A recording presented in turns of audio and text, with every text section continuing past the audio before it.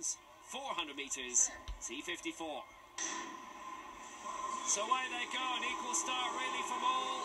We're looking to get out in his way, and he is, and Van Weeghel as well, with the best start over the first 100 coming from Liu Lang of China.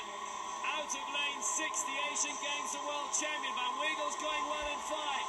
We're trying to push up again in 4, but it's not working for him at the moment. It's Kui in 8. It's Liu Yang in lane 6. It's Van Weeghel going brilliantly in 5.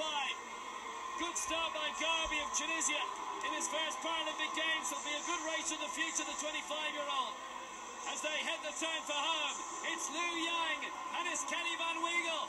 And Van Weeghel looking to hit the front here. The former Paralympic champion from 04, he's going to do it again. Van Weeghel, Liu Yang, and it's Gharbi with the bronze.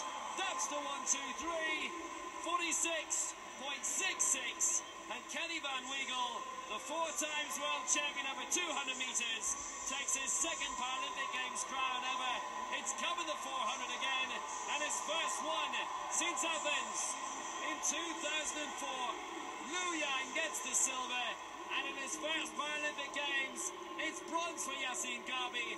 Richard Chiusaro, 4th for Great Britain, and David Weir was down in 5th. But Kenny van Weeghel, when it came to it, had an absolutely brilliant sprint on him.